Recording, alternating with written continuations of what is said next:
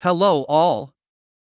In this tutorial we will discuss a Unity feature that holds great importance during the game development process.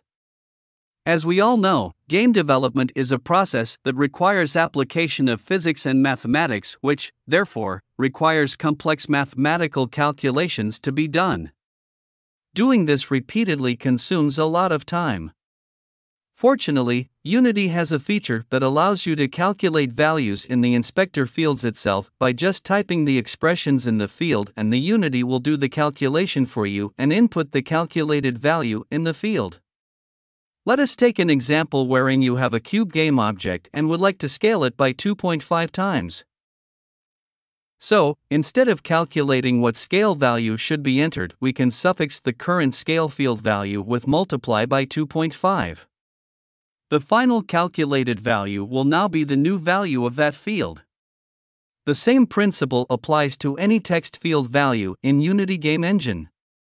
We can also perform more complex calculations like 4 multiplied by 3 plus 1 divided by 2, and there you have the final calculated value of 8.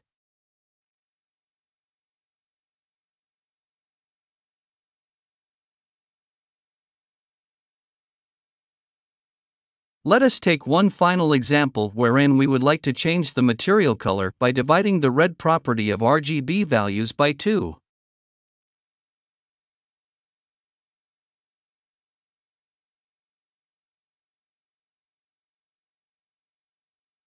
Instantly we can see the value is calculated and the color of the material changes correspondingly.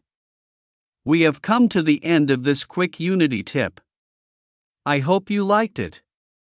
Subscribe, like, comment and share my channel for more fun videos, and stay tuned for more.